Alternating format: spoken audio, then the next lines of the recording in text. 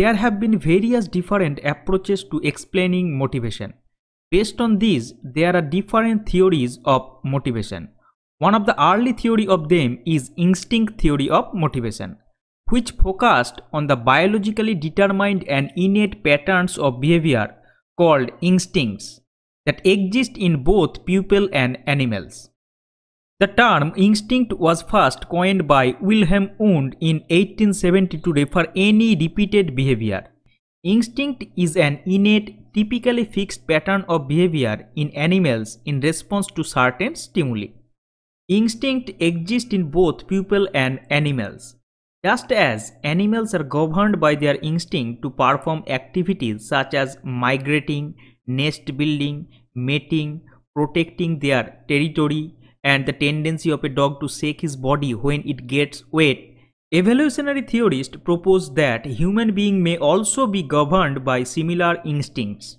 According to William James and William McDougall, the human instinct to reproduce is responsible for sexual behavior, and the human instinct for territorial protection may be related to aggressive behavior. William McDougall believed that instinct must be unlearned, uniform in expression, universal in species, and composed of perception, behavior, and emotion. Based on the three elements, he outlined 18 different instincts of humans such as hunger, laughter, sex, curiosity, flight, pugnacity, acquisition, etc.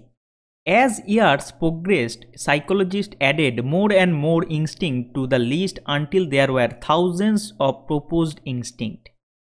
William James is another psychologist to have studied about motivation, and he believed that our instinct is to survive. Important instinctive motivation factors in his theory were fear, love, anger, shame, cleanliness, etc. According to instinct theory, motivation to survive is the root of all motivations.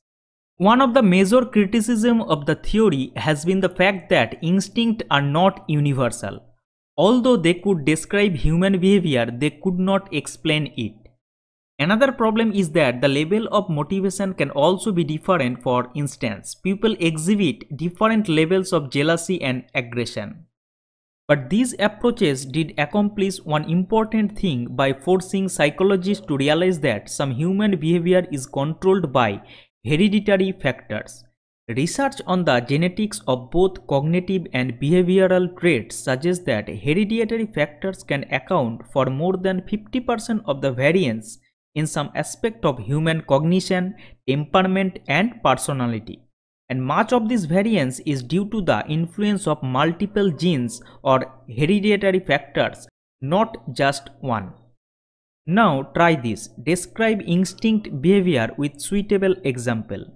What is the difference between a behavior and an instinct? Critically evaluate instinct theory of motivation.